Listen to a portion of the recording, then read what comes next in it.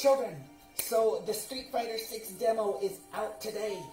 That's the plan. We're going to explore the Street Fighter 6 demo. So let's get started right away. Wish us luck. In a world where chaos reigns and connections seem fleeting, one visionary endeavor seeks to bring us all together. Zen Theatre live after dark. Harnessing the transformative power of artificial intelligence, the timeless charm of radio theater. The wisdom of books and the excitement of video games. Zen Theatre Live After Dark illuminates the path to enlightenment and fosters a sense of unity among its audience. Through this unique fusion of storytelling and interactive experiences, we aim to nurture personal growth, improve learning, and inspire a peaceful existence. Guided by your obedient servant, Sebastian Saint Serapian Smalls, we embark on a journey of self-discovery. But where do we begin? Begin by simply listening, slow down, see just how peaceful today can be. Together, we shall create a harmonious community, bound by shared passions and a desire to elevate the human experience. Sebastian Saint Serapian Smalls will be there, to the end of the line, my Valentine, guiding you on this journey towards a more serene and enlightened tomorrow.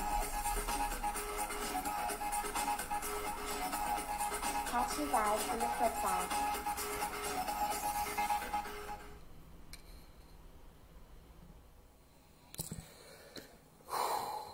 Greetings, children. It is I, your obedient servant, Sebastian St. Smalls, also known as Bennett. The plan for this one is, it's our first chance to take a look at the Street Fighter 6 demo. And no other plans, just focusing on the Street Fighter 6 demo, see how that goes. Very excited. At this point, I know as much about it as you do, basically. We're going in fresh, so wish us luck. Wish us all luck.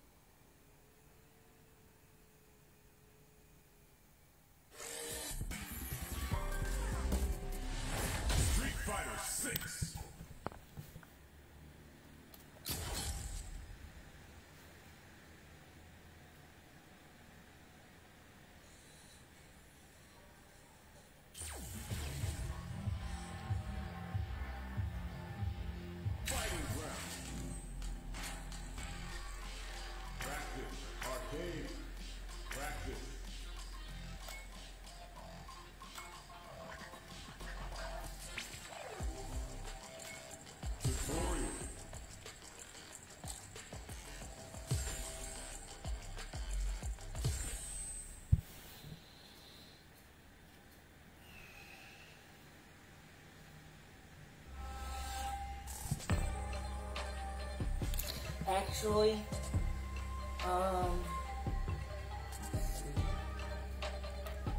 this is gonna be boring to watch me do tutorials, so maybe we should do some Jurassic Park.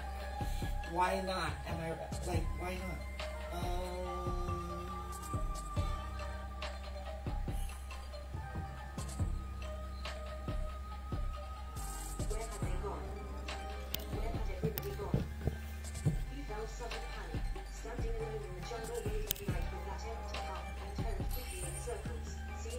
green word in the goddess swirl. Something pale by the side of the road caught his eye. It was Lex's base wall. He wiped the mud off it. Lex. Tim shouted as loud as he could, not caring if the animals heard him. He listened, but there was only the wind, and the thing of raindrops falling from the trees. Lex. He vaguely remembered that she had been in the Land Cruiser when the Tyrannosaur attacked. Has she stayed there? Or has she got away? The events of the attack were confused in his mind. He wasn't exactly sure what had happened, just to think of it made him uneasy. He stood in the road, grasping with panic. Lex. The night seemed to close around him. Feeling sorry for himself, he sat in a cold rainy puddle in the road and lingered for a while. When he finally stopped, he still heard whimpering. It was faint, and it was coming from somewhere farther up the road. How long has it been? Muldoon said, coming back into the control room. He was carrying a black metal case. Half an hour. Harding's jeep should be back here by now. Arnold stubbed out his cigarette. I'm sure they'll arrive any minute now. Still no sign of littering. Muldoon said. No. Not yet. Muldoon opened the case, which contained 6 portable radios. I'm going to distribute these to people in the building. He handed one to Arnold. Take the charger, too. These are our emergency radios, but nobody has them plugged in, naturally. Let him charge about 20 minutes, and then try and raise the cost.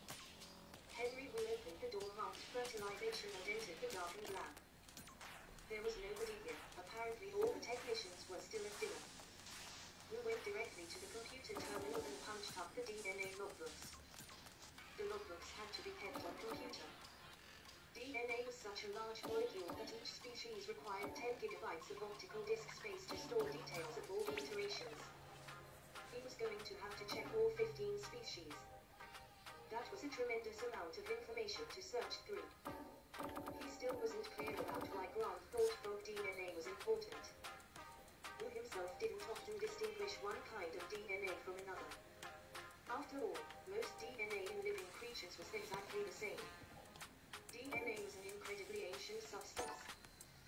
Human beings, walking around in the streets of the modern world, bouncing their pink new babies, hardly stopped to think that the substance at the center of it all, the substance that began the dance of life, was a chemical almost as old as the earth itself. The DNA molecule was so old that its evolution had essentially finished more than 2 billion years ago. There had been little new since that time. Just a few recent combinations of the old genes and not much of that. When you compared the DNA of man with the DNA of a lowly bacterium, you found that only about 10% of the strands were different. This innate conservatism of DNA emboldened Wu to use whatever DNA he wished. In making his dinosaurs, Wu had manipulated the DNA as a sculptor might clay or marble. He had created freely. He started the computer search program, knowing it would take 2 or 3 minutes to run. He got up and walked around the lab, checking instruments out of long-standing habit. He noted the recorder outside the freezer door, which tracked the freezer temperature. He saw there was a spike in the ground. That was odd, he thought. It meant somebody had been in the freezer. Recently, 2 might be the last half hour. But who would go in there at night? The computer beeped, signaling that the first of the data searches was complete. He went over to see what it had found, and when he saw the screen, he forgot all about the freezer and the graph spike.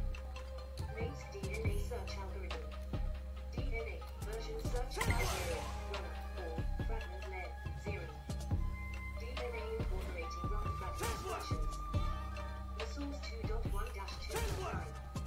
Proper subnefits 3.0-3.7. Affiliate 3.1-3.3.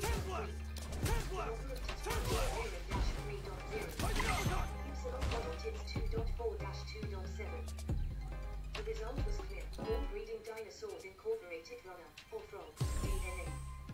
None of the other animals did.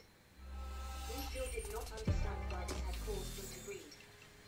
But he could no longer deny that Grant was right. The dinosaurs were breeding. He hurried up to the control room. Chapter, Legs. She was curled up inside a big 1-meter drainage pipe that ran under the road. She had her baseball glove in her mouth and she was rocking back and forth, banging her head repeatedly against the back of the pipe. It was dark in there, but he could see her clearly with his goggles. She seemed unhurt, and he felt a great burst of relief. Lex, it's me. Tim. She didn't answer. She continued to bang her head on the pipe. She shook her head no. He could see she was badly frightened. Lex, he said, come out. I'll let you wear these night goggles. She just shook her head. Look what I have, he said, holding up his hand. She stared uncomprehendingly. It was probably too dark for her to see.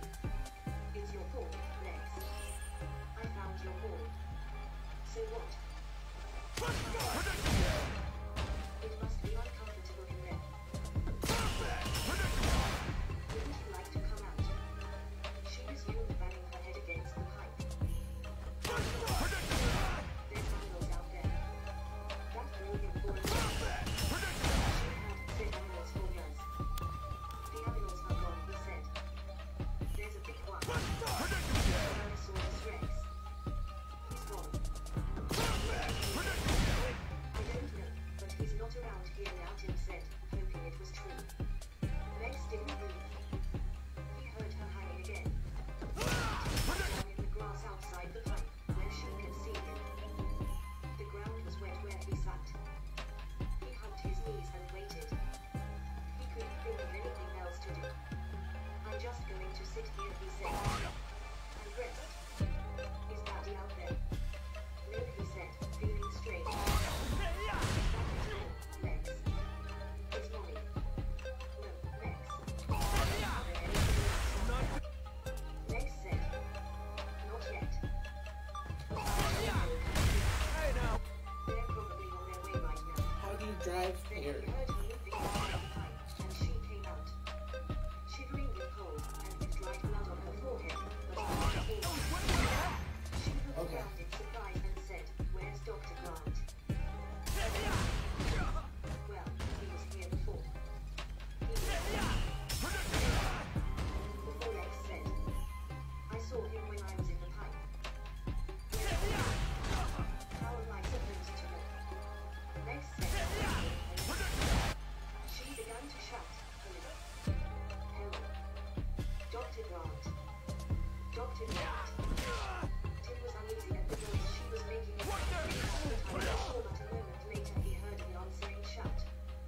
It was coming from the right, over toward the Land Cruiser that Tim had left a few minutes before. With his goggles, Tim saw that Dr. Grant was walking toward them. He had a big tear in his shirt at the shoulder, but otherwise he looked okay. Thank God, he said. I've been looking for you. Shivering, Ed Regis got to his feet and wiped the cold blood off his face and hands. He spent a very hot half hour, wedged among big boulders on the slope of the hill below the road. Much of a hiding place, but he had lain in this muddy cold place and he had tried to get hold of himself, but he kept seeing that dinosaur in his mind. That dinosaur coming toward him. Ed Regis didn't remember exactly what had happened after that. He remembered that Lex had said something, but he hadn't stopped. He couldn't stop. He had just kept running and running. Beyond the road he had lost his footing and tumbled down the hill and come to rest by some boulders, and it had seemed to him that he could crawl in among the boulders and hide. There was enough room, so that was what he had done. Gasping for air, he took a step to get away from the tyrannosaur. And, finally, when he was wedged in there like a rat between the boulders, he had calmed down a little, and he had been overcome with horror and shame because he'd abandoned those kids. He had just run away. He had just saved himself. He knew he should go back up to the road. He should try to rescue them, because he had always imagined himself as brave and cool under pressure, but whenever he tried to get control of himself, to make himself go back up there somehow he just couldn't. He started to feel crazy, and he had trouble breathing, and he didn't move. He told himself it was hopeless, anyway. If the kids were still up there on the road they could never survive, and certainly there was nothing Ed Regis could do for them, and he might as well stay where he was. No one was going to know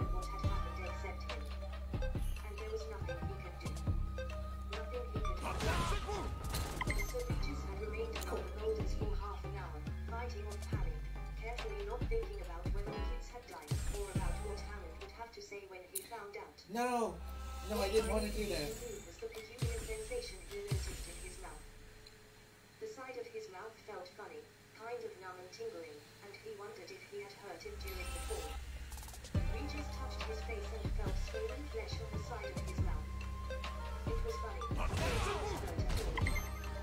Then he realized the swollen flesh was a leech growing fat as it stuffed his lips. It was practically in his mouth. Shivering with nausea, I'm trying to skip your stupid long-winded talking. I'm not trying to skip the whole tutorial. He spat and flung it with disgust into the forest. He saw another leech on his forearm and pulled it out, leaving a dark bloody streak behind. Jesus, he was probably covered with them. That fall down the hillside.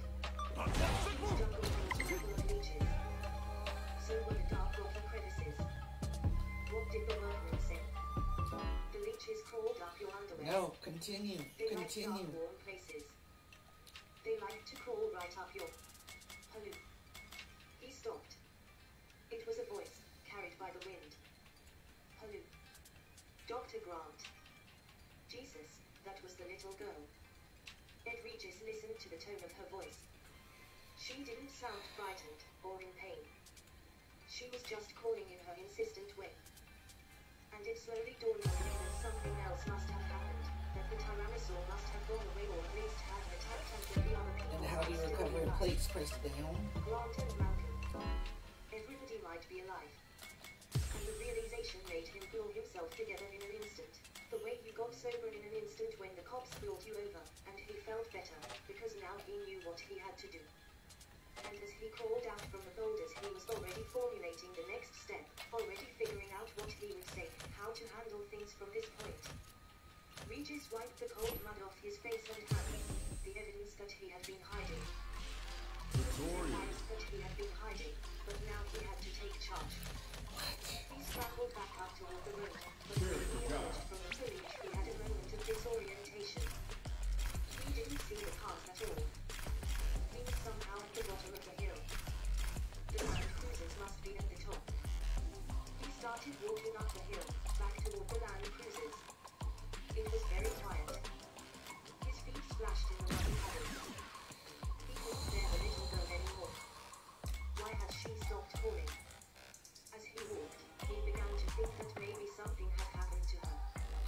In that case, he shouldn't walk back there. Maybe the Tyrannosaur was still hanging around. Here he was, already at the bottom of the hill. But much closer to home. And it was so quiet. Spooky, it was so quiet. Ed Regis turned around and started walking back toward the town. Alan walked squeezing the arms and legs briefly. She didn't seem to have any pain. It was amazing, aside from a cut on her head, she was fine. Those times she said, well, to check. The boy was not quite so fortunate. Tim's nose was swollen and painful. Grant suspected it was broken. His right shoulder was badly bruised and swollen. But his legs seemed to be all right. Both kids could walk. That was the important thing. Grant himself was all right except for a claw abrasion down his right chest, where the Tyrannosaur had kicked him. It hurt with every breath, but it didn't seem to be serious, and it didn't limit his movement.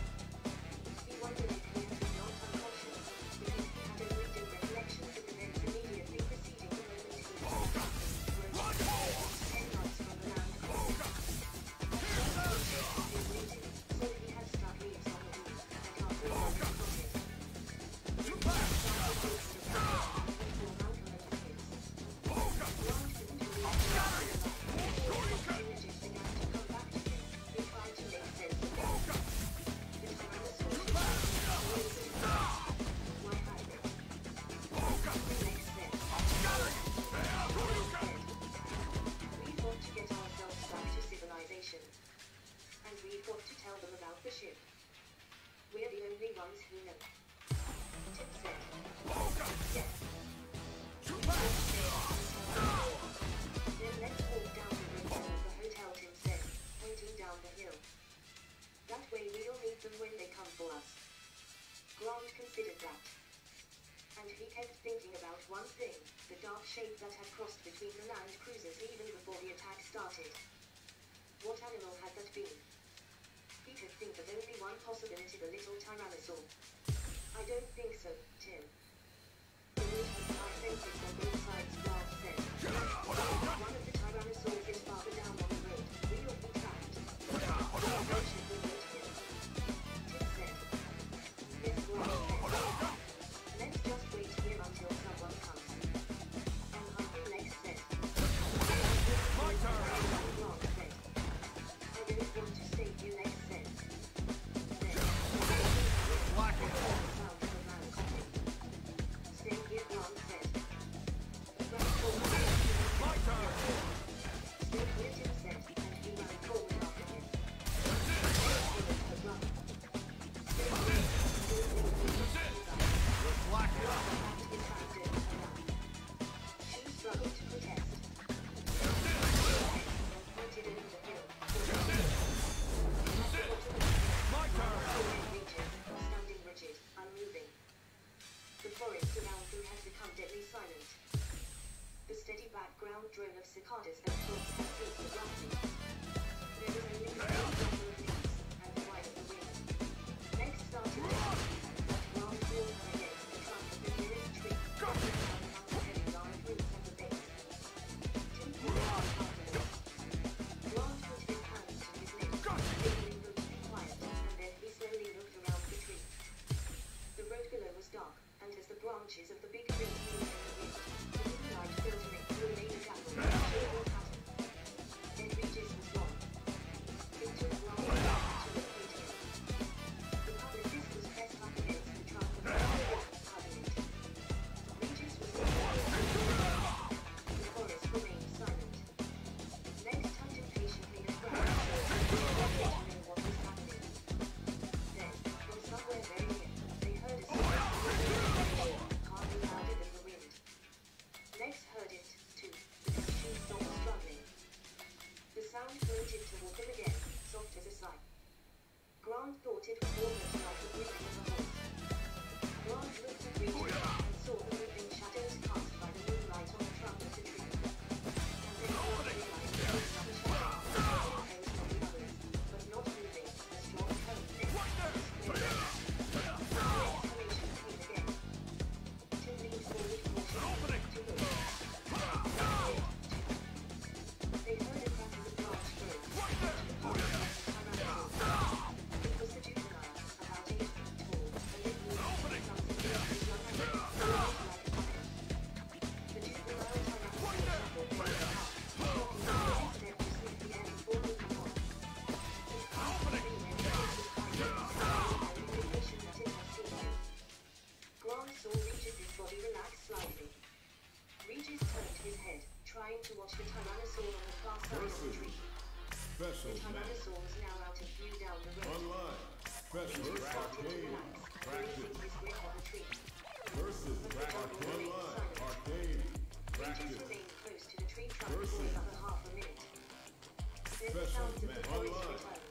The first tentative throat of Arcade the tree practice. bird, the buzz of one cicada, and then the full chorus. Regis stepped away from the tree, shaking his shoulders, releasing the tension.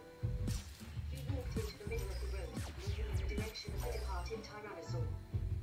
The attack came from the left.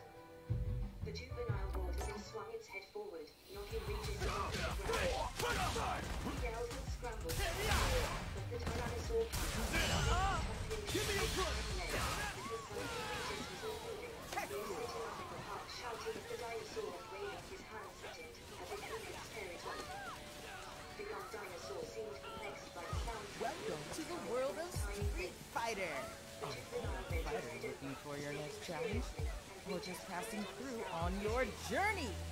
Get away. Either way, we're more than happy to have you! This is the Battle, a place that connects people from all walks of life. Regis was There's shouting. always someone new to me and plenty to do. Wow! Whether you want to fight, spectate some matches, hang out with friends, enjoy the festivities! Regis shouted his He jumped to his feet and continued backing away. If you're all about that Street Fighter life, the Battle Hub is the place to be. This is your fave, Eternities, signing off. See ya! High foliage to the right. And don't forget to like and sub. Back. You. Back. Regis shouted, and then, at the last moment, the juvenile pounced and knocked Regis flat on his back. Cut that out, Regis yelled, and the juvenile ducked his head, and Regis began to scream. No words, just a high-pitched scream. The scream cut off abruptly, and when the juvenile lifted his head, Grant saw ragged flesh in his jaws. He said softly. Beside her, Tim had turned away, suddenly nauseated. His night vision goggles slipped from his forehead and landed on the ground. So I've been thinking about strength, man. The juvenile's head snapped up, and it looked Strength. toward the top of the hill. But the power to fight. His goggles as Grant grabbed Is it Mr. money, Children's hands authority, and began a to cool run. job, a ton of likes? Control. Quick enough, the compass Okay, scurried along okay. the side of the road. Let's keep it simple. Harding's Jeep followed I the wanna be short strong. distance behind. Can you believe it? We got self-driving cars. The time's coming, we'll be taking rockets to Mars.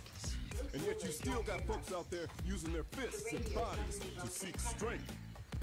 They heard John Yeah, Ronald say, I hear you, man.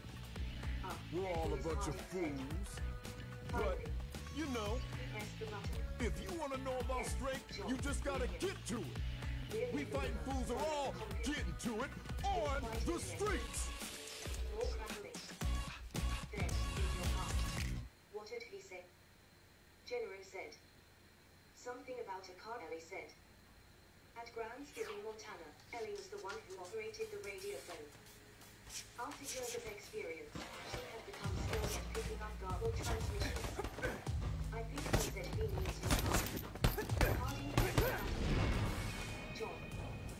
Are you there? Very well.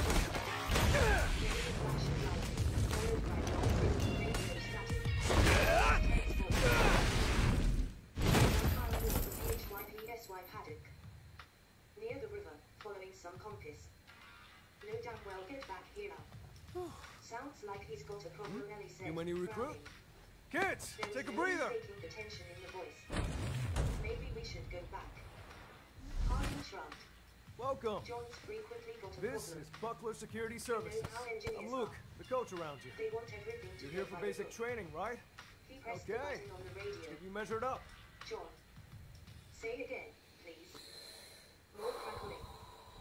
More static. The loud crash of lightning. Then, Muldoon needs your car. General frowned. Is he saying Muldoon needs our car? That's what it sounded like, Ellie said. Well, that doesn't make any sense, Harding said. I was stuck, Muldoon wants car. I get it, Ellie said. The other cars are stuck on the road in the storm, and Muldoon wants to go get them. Body size and your reach are all factors in the fight. So, check everything carefully. He pushed the radio button. John, tell Muldoon to take the other car. It's in the garage. The radio crackled. When it comes to athletic ability, men and women fight on equal footing. Harding Remember pressed the that. radio button. I said, it's in the garage, John. The car is in the garage. More static. Ed rehearsing one. I'm afraid this isn't getting us anywhere, Harding said. All right, John. That's interesting. We're Okay. coming in now. We turned the radio on Already and done? turned the car around. Well, we can look over the details later if you want anyway. Harding put the Jeep in gear, and they rumbled down the road in the darkness. It was another 10 minutes before they saw the welcoming lights of the safari lodge. And as Harding pulled to a stop in front of the visitor center, they saw Muldoon coming toward them. He was shouting and waving his arms. God damn it, Arnold, you son of a bitch. God damn it, get this path back on track. Get my grandkids back here. John Cummings stood in the control room, screaming and stamping his little feet. He had been carrying on this way for the last 2 minutes, while Henry was stood in the corner, looking stunned.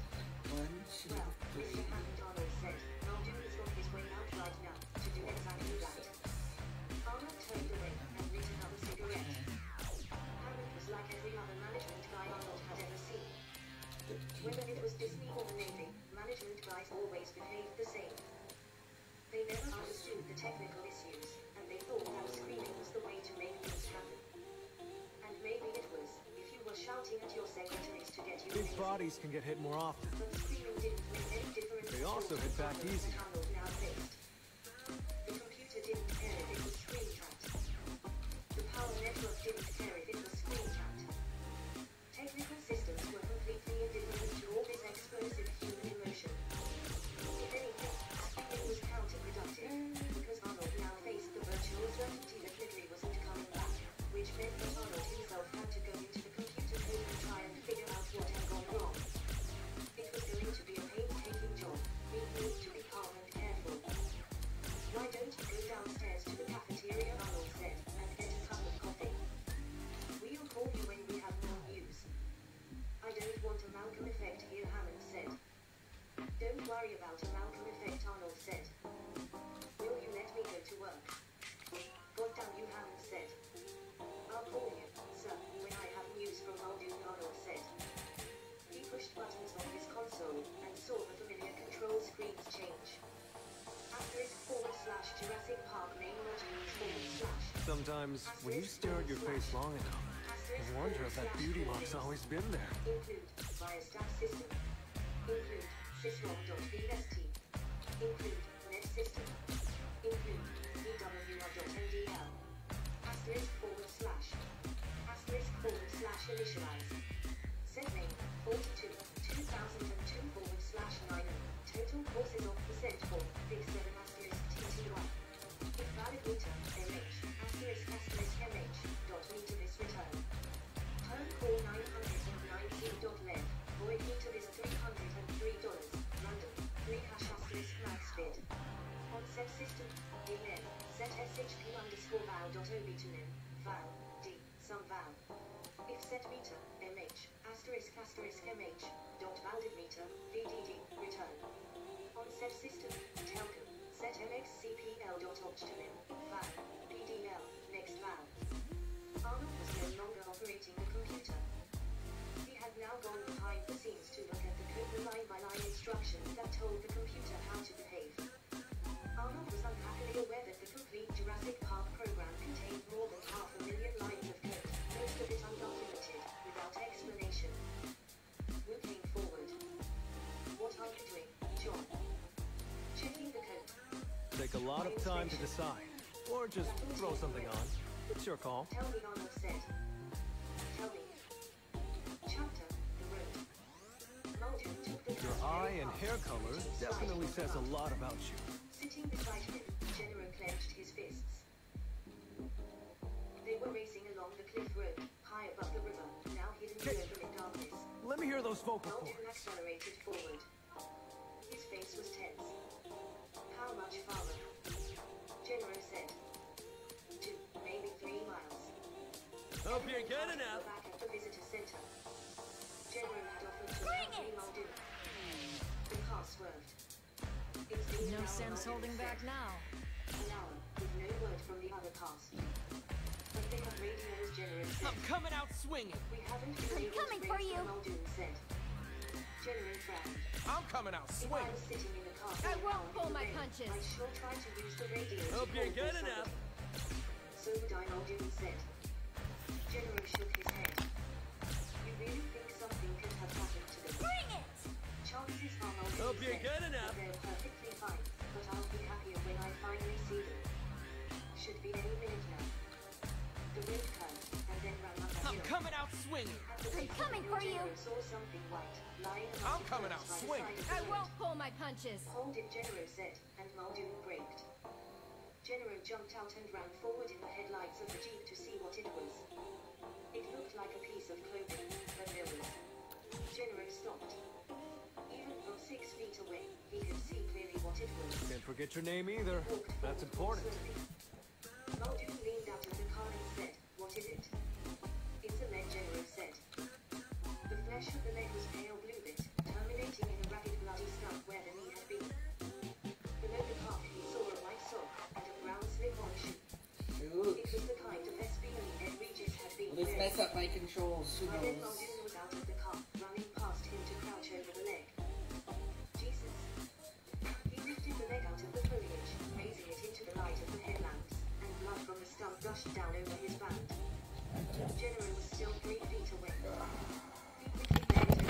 Put his hands on his knees, squeezed his eyes shut, and breathed deeply, trying not to be sick.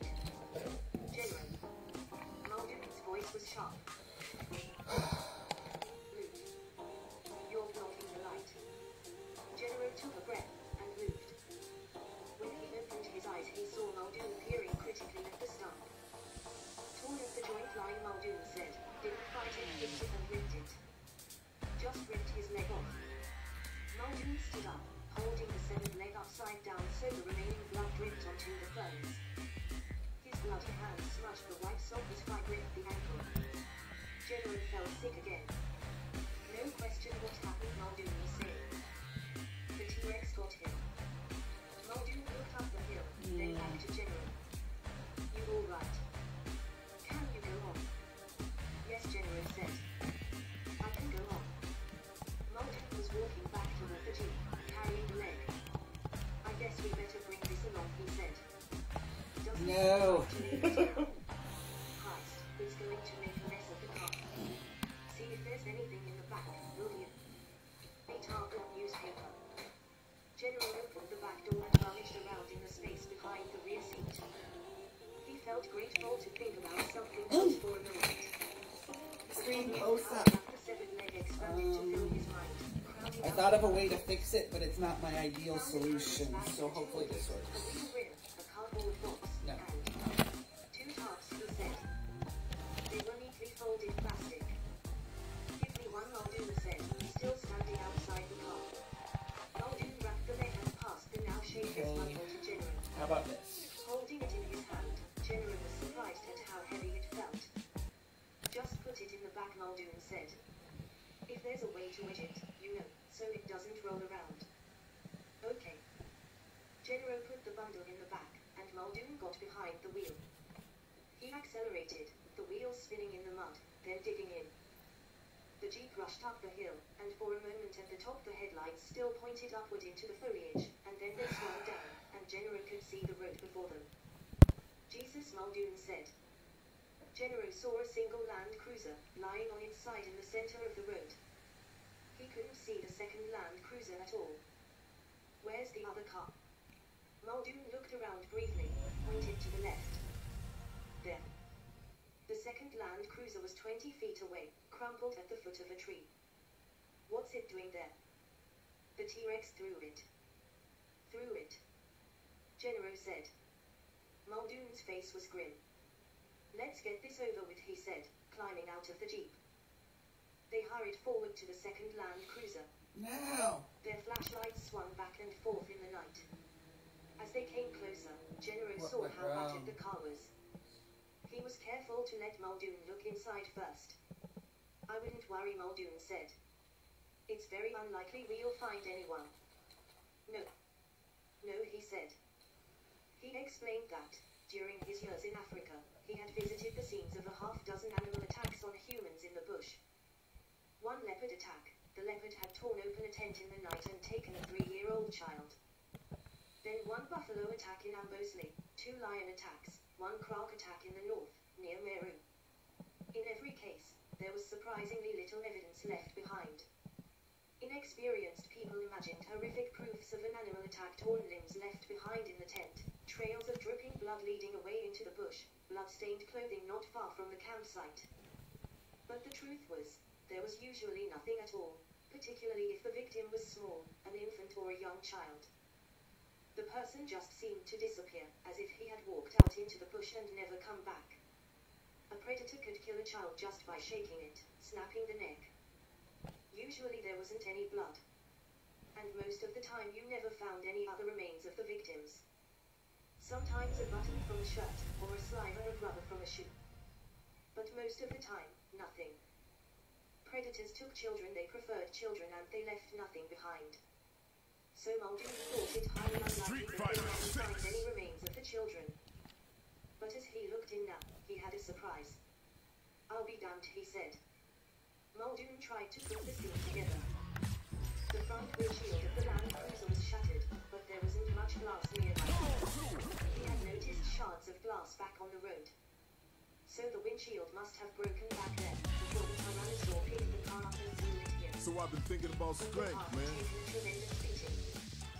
Strength, might, the power to fight. Is in money, authority. Not quite, Muldoon said. Ready, Sam. His flashlight glinted off a crushed radio handset, and on the floor of the car he saw something else, something curved and black.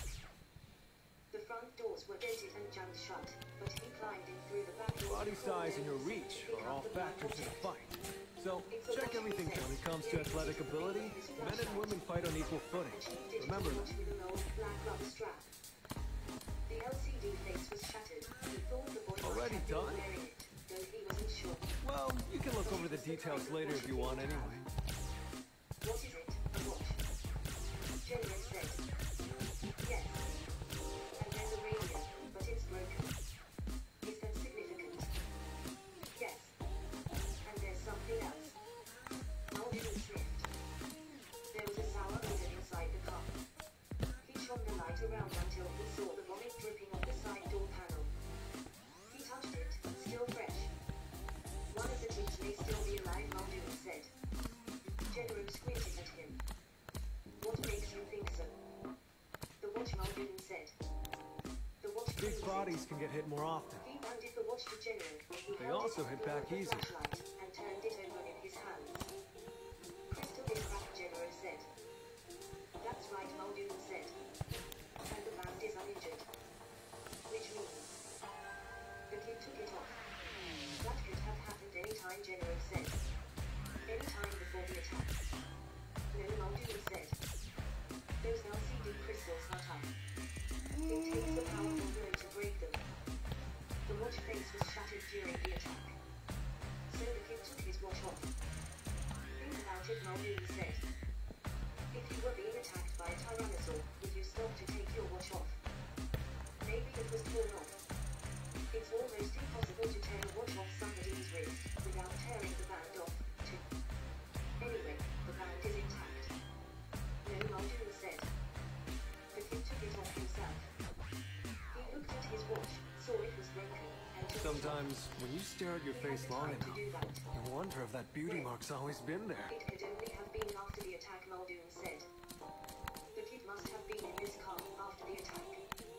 And the radio was broken, so he left it behind, too. He's a bright kid, and he knew they weren't useful. If he's so bright, General said, where'd he go? Because I'd stay right here and wait to be picked up. Yes, Muldoon said. But perhaps he couldn't stay here. Maybe the tyrannosaur came back. Or some other animal. Anyway, something made him leave. Then where'd he go? General said. Let's see if we can determine what Muldoon said, and he strode off toward the main road. General watched Muldoon peering at the ground with his flashlight. His face was just inches from the mud, intent on his search. Muldoon really believed he was onto something, that at least one of the kids was still alive. General remained unimpressed. The shock of finding the severed leg had left him with a grim determination to close the car and destroy it. No matter what Muldoon said, General suspected him of unwarranted enthusiasm and hopefulness, and you notice these prints? Muldoon asked, still looking at the ground. What prints? General said. These footprints, see them, coming toward us from up the road, and they're adult-sized prints. Some kind of rubber sole SBO. Notice the distinctive tread pattern. General saw a new mud. Puddles catching the light from the flashlights. You can see Muldoon continue. The adult prints come to him, where they're joined by other prints. Small and medium size. Moving around in circles, overlapping. Almost as if they're standing together, talking. But now here they are, they seem to be running. He pointed off. There. Take a lot of time to decide, or just throw something on. It's your call. You can see whatever you want in this mud.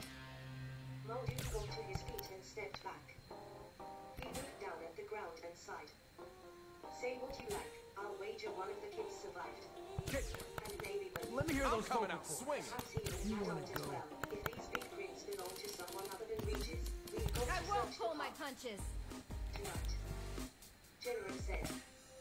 But Muldoon wasn't listening. He had walked away, pavement of soft earth, near a drain pipe for rain. He crouched again. Can't forget your name either. That's important. Christ, General said. I don't know. Proceeding slowly, Muldoon moved farther toward the side of the road. And then they heard a wheezing sound. It was definitely a manual sound. Shoot, not even with the keyboard plugged in at the beginning would let me give a name. It's just the wind, General said. They heard the wheezing again, distinctly this time. It wasn't the wind. It was coming from the foliage directly ahead of him, by the side of the road. It didn't sound like an animal, but Muldoon moved forward cautiously.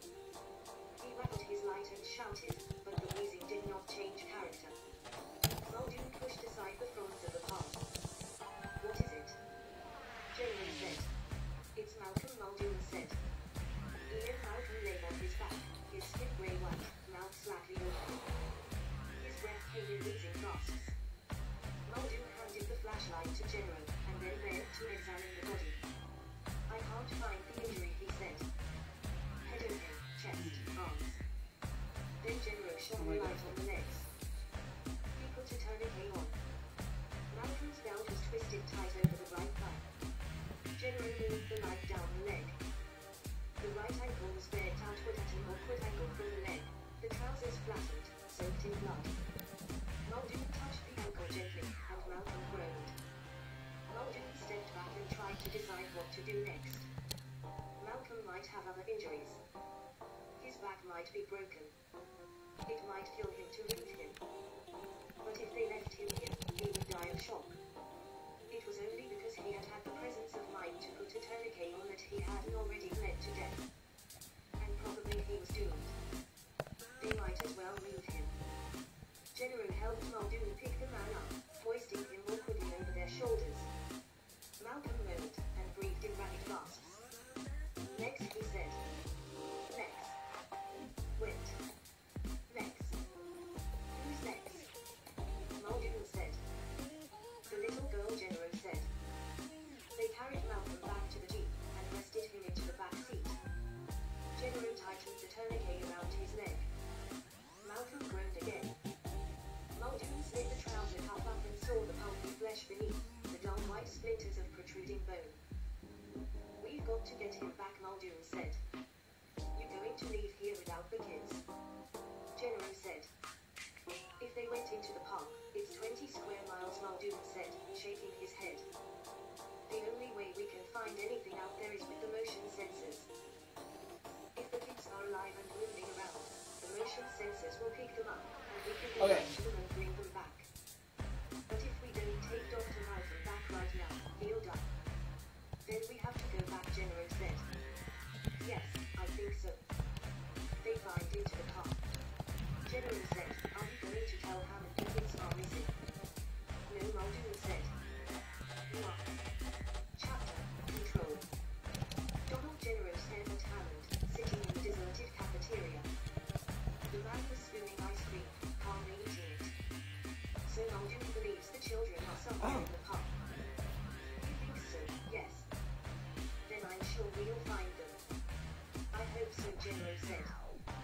He watched the old man deliberately eating, and he felt a chill. Oh, I am sure we'll find them. After all, I keep telling everyone, this park is made for kids. General said, just so you understand that they're missing, sir. Missing? He snapped. Of course I know they're missing. I'm not senile. He sighed, and changed tone again. Look, Donald Hammond said. Let's not get carried away. We've had a little breakdown from the storm or whatever, and as a result we've suffered a regrettable, unfortunate accident. And that's all that's happened. We're dealing with it. Arnold will get the computers cleaned up. Muldoon will pick up the kids, and I have no doubt he'll be back with them by the time we finish this ice cream. So let's just wait and see what develops, shall we?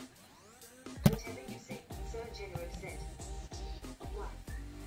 Henry said, looking at the console screen. Because I think that we did something to the code, Arnold said. That's why I'm checking it. All right, we said. But have you tried your options? Like what? Arnold said.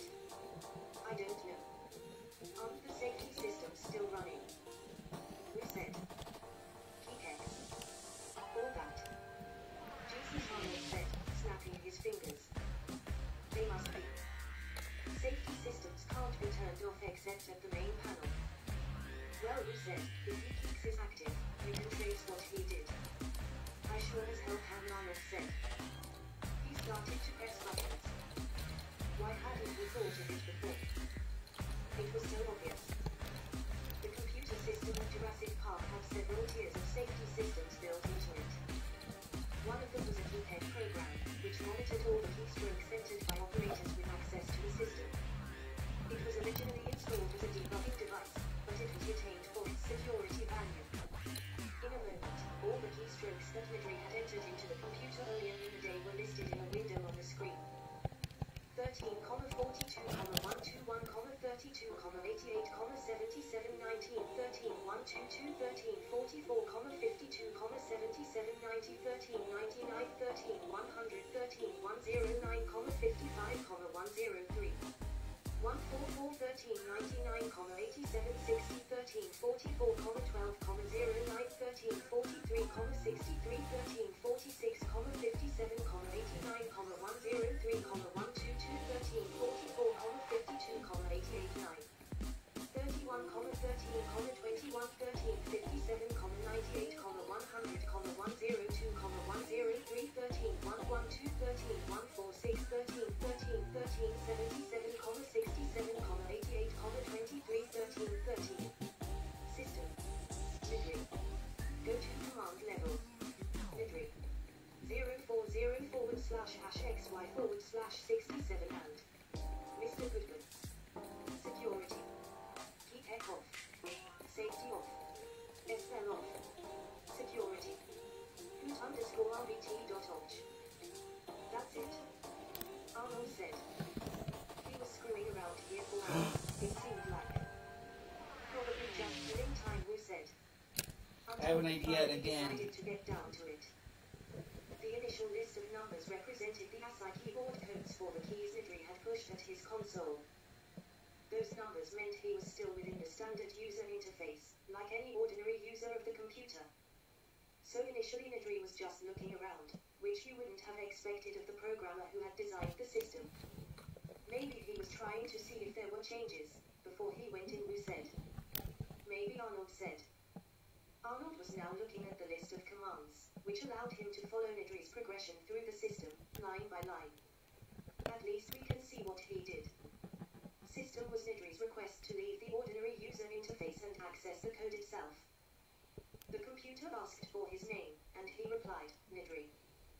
That name was authorized to access the code, so the computer allowed him into the system. Midri asked to go to command level, the computer's highest level of control. The command level required extra security, and asked Midri for his name, access number 7 and password. Midri. 040/#xy/67 and Mr. Goodman's. Those entries got Midri into the command level. From there he wanted security. And since he was authorized, the computer allowed him to go there. Once at the security level, Midri tried 3 variations. Keep heck off. Safety off. SL off. He's trying to turn off the safety systems, Wu said. He doesn't want anybody to see what he's about to do. Exactly, Arnold said. And apparently he doesn't know it's no longer possible to turn the systems off except by manually flipping switches on the main board. After 3 failed commands, the computer automatically began to worry about Midri. But since he had gotten in with proper authorization, the computer would assume that Midri was lost, trying to do something he couldn't accomplish from where he was. So the computer asked him again where he wanted to be, and Midri said, security. And he was allowed to remain there. Finally Wu said, here's the kicker. He pointed to the last of the commands Midri had entered. Hoot_RBT.OG. Just in case we can't get into World Tour mode, I should do at least one match against the computer. Is that supposed to be his private joke? It's marked as an object, Wu said. In computer terminology, an object was a block of code that could be moved around and used, the way you might move a chair in a room. An object might be a set of commands to draw a picture, or to refresh the screen, or to perform a certain Street calculation. Fighter 6. Let's see where it is in the code, Arnold said. Maybe we can figure out what it does. He went to the program utilities and typed find whtrbT.obj. The computer flashed back. Object not found in libraries. It doesn't exist, Arnold said. Then search the code listing, Wu said. Arnold typed find /listings whtrbT.obj. The screen scrolled rapidly, the lines of code blurring as they swept past. It continued this way for almost a minute, and then abruptly stopped. There it is, Wu said. It's not an object, it's a command. The screen showed an arrow pointing to a single line of code. Curve equals get handle, ssm.dt, temp.rgn, hidden.dd2. Curve equals get handle, ssd.idly, temp.rgn2, hidden.dd4. On draw meter, gn, set shp val.ob2n, val, d, store. If valid meter, mh, ***mh, dot meter is returned. If meter bound, vgt, draw back, type, return. Limit that dot 4 equals max bits, %33, to, limit 04, set on. Limit that dot 5 equals setsrow, setwidth, 0, limit dot 2 bar, szb. On rbT.ob call link.sst, security, perimeter, set to off. Vert range equals, max range plus setlin, temp vgn, fdn and vb plus $404. Range equals, max range setlin //hgn, fdn and dd plus $105. Void draw meter send screen.ob create. Son of a bitch, Arnold said. He shook his head. It isn't a bug in the code at all. No, Arnold said. It's a trapdoor. The fat bastard put in what looked like an object call, but it's actually a command that links the security and perimeter systems and then turns them off. One-on-one. Gives him complete access to every place in the park. Then we must be able to turn them back on, Wu said. Yeah, we must. Arnold frowned at the Next screen. up, stage selection. All we have to do is The stage is set. It's time to select a character. Alright, I'm ready. It's time to heat up for the fight of my life. Show 'em what I got. It's my time. Rock till I fall, boy. Give it my all, boy. Got me feeling like I can fight 'em all. Alright, let's get it. Come the bell is rung. Now that our fighters have chosen their characters, it's time to go. Started from the bottom and I'll never look back. Look at all my haters. Y'all making them mad. Oh, looks like these two have more beef than a Philly cheesesteak. Let us begin. First ever Street Fighter 6 match, default setting in versus mode. Alright, first round. What's going to happen? Player 2 pushes the opponent into the corner. Ooh, and it's gonna go in slow motion, but that's fine. I'll fix that later. Poses the projectile to You have to pressure the fix that opponent, later. throwing on even more pressure with the fireballs. Tries to bait him with the projectile. There's a corner switch. Trips him up. Tons of drive and help to work with. Looking for a way to incorporate their drive. Lays on the pressure with the projectile. A dangerous range here. You don't want to get jumped on a long recovery move, or you're going to eat tons of damage. Player 1 creates a good corner opportunity. Throws them to negate the block. Sticks the jump in. Surprises them with a drive rush. Heading into the end game now, it's getting tense. Taking through the super art connect. Off for the level 1 Vulcan blast. Still slugging it out at this range. KO! Player 1 on the board first with the win. They'll want to keep the pressure on. To get out of dangerous situations before. Round 2. Once we've been locked in plans for 4 days when Goes for the jump in to start. The next round is beginning. What's gonna happen now? Medium kick hits. 1 will look to apply pressure here. Goes for the jumping. Player 1 is working with a better gauge. What can they do with it? Ring 2 Hadouken. Player 2 has the chance to win the round if they can put their drive to good use. Springs forward with the drive rush. The super doesn't hit. They're going for the super arc. Knockdown and player 2 needs to use the threat of the corner here. One chance, betting it all on the drive rush. Not much life left, but their drive using KO. Player 1 brings it home. Let's see if they can build themselves a streak. Trying to divide their views. Since they had originally crossed over the fence when the Tyrannosaur had battered down, Grant was reasonably sure they were now somewhere in the Tyrannosaur Valley, which was a place he did not want to be. In this month, he had seen the computer tracing of the Tyrannosaur's home range.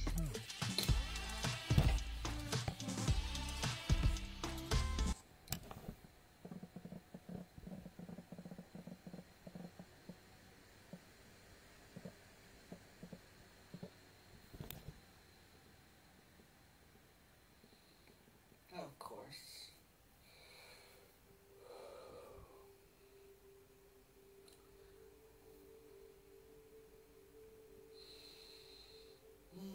Begin by simply listening, slow down, see just how peaceful today can be. That's not even what I wanted to play. It's wrong.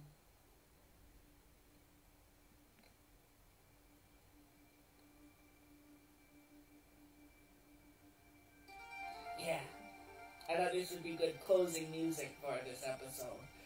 That was really fun. Try out Street Fighter 6, see what's going on.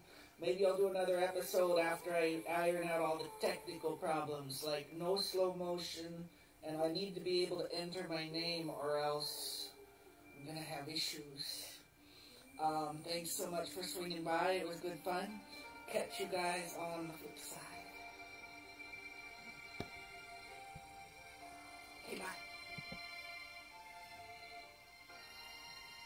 Shoot! I have to do that again. Okay, bye.